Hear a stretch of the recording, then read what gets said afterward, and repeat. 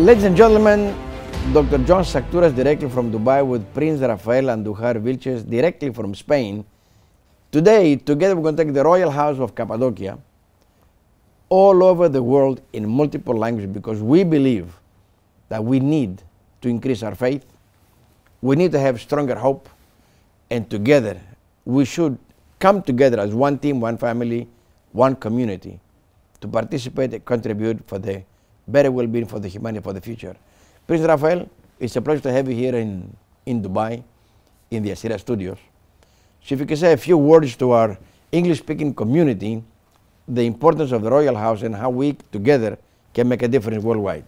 Well, it's a pleasure to be here, John, and you know, what can I say, you know, to the Royal House, the Royal House of Cappadocia has been going around, you know, for about 1,700 years, you know, with different periods, of course, you know. It comes, it goes back to Constantine the Great, you know, who created these 5 Constantinian orders.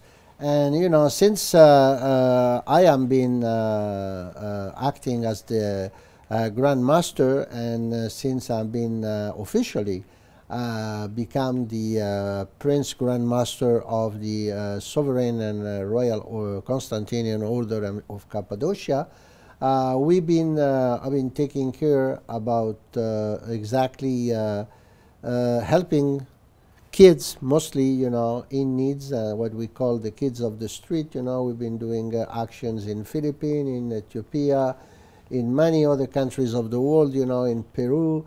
And this is what we pretend to do. We pretend to bring as many people as possible within the order who have the same philosophy and the same wishes and the same desire to help less fortunate people like we are, and make the order bigger in order to contribute more to the well-being of all those people.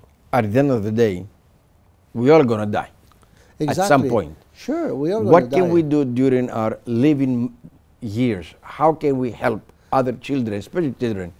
Yeah. In Philippines, about 2 million children live in the streets. Well, I mean, I am been going to Philippines for the last 20 years of my life. Okay. Wow. Well, I went before too, but let's say the last 20 years of my life I've been going sometimes every year, sometimes every 2 years, but I've been going very often, you know.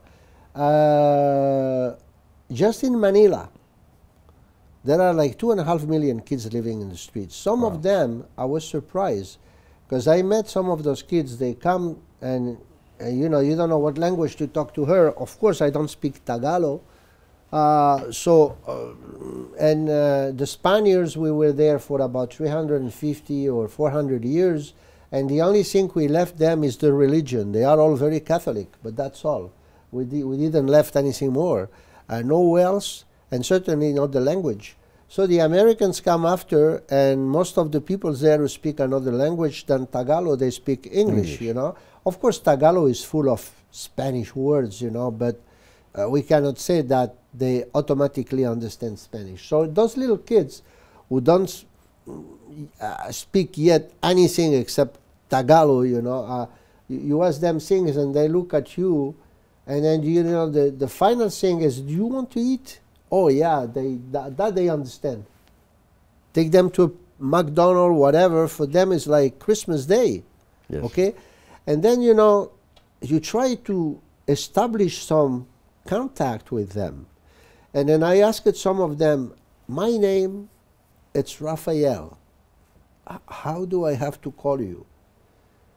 And some of them, they don't even have a name, because the parents don't put them a name, so when they abandon them, they don't even remember them.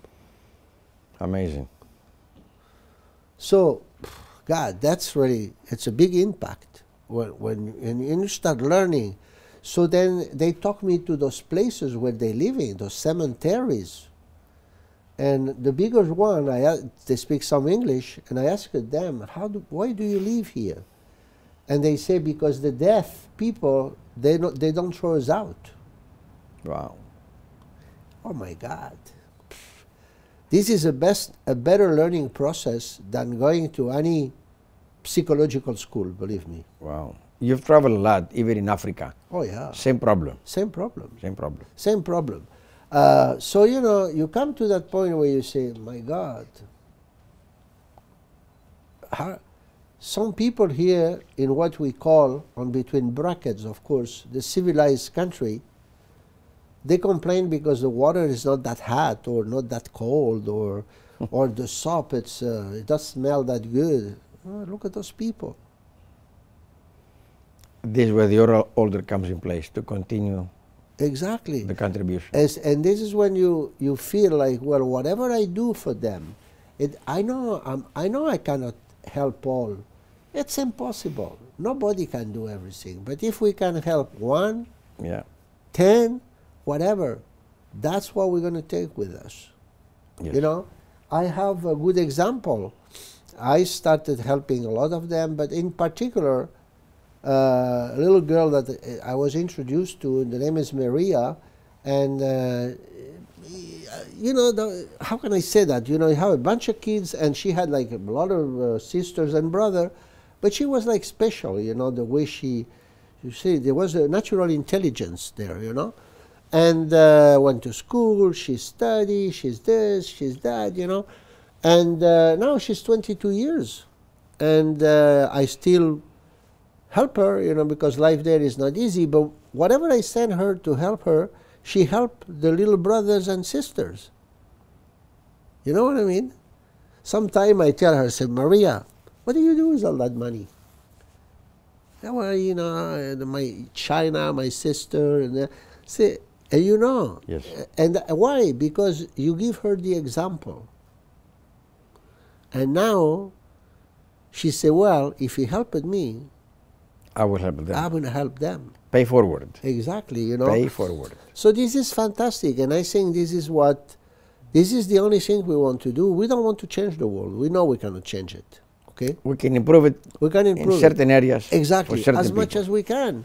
That's all. Yes. And this is the good thing. Then you go to Africa. It is exactly the same. You know, I remember, you know, years ago, I went to Ethiopia, and oh God, I saw that. I mean, those kids dying from congenital heart defects just because there was no one to take care of them. There was not a surgeon to take care of them. But we knew that those kids were saved every day here.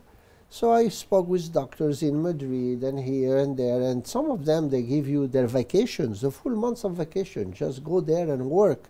And this is when people show you what is inside of them. Yes. I don't give a shit about going to the beach and vacation. I'm going to go there. If you need me there, I go. No charge. They're not looking for money, whatever. And you know, because I was running that big multinational where we had the devices, you know, we give them the devices, they were samples, you know. So everything for those kids. And then you go there 3 or 4 years after, and you see those kids who are grown up, they remember what you did for them. Believe me, you like their father. They come say, Baba, Baba, you know, I mean, they love you because you helped them, you know. And I say, and it's not that complicated. Honestly, it's just by willing, you know, a little bit from here, a little bit from there, and put all that together and do it. Sometimes it's 10% of your income. Yeah. Well, you know, I remember because as I told you, I born in North Africa. You know, I grew up in mostly with Muslims and Jews. A lot of Jewish and Muslims were in Morocco and in Algeria and so on.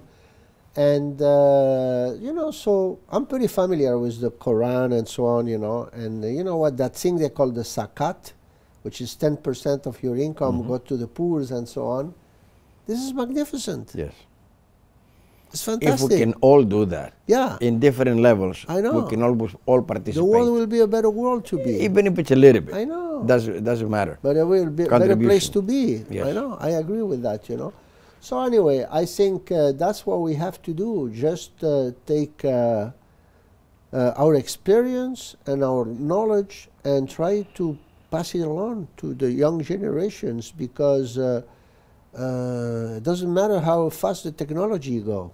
Human beings, they're going to be there anyway. Absolutely. and with higher needs. I know. The more we advance, the more people stay behind. Exactly, and the more people's in need there will be.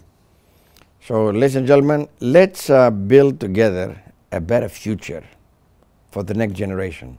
Let's continue together the legacy of the Royal Order. That's what we want to do, and that I thank everybody for their contribution.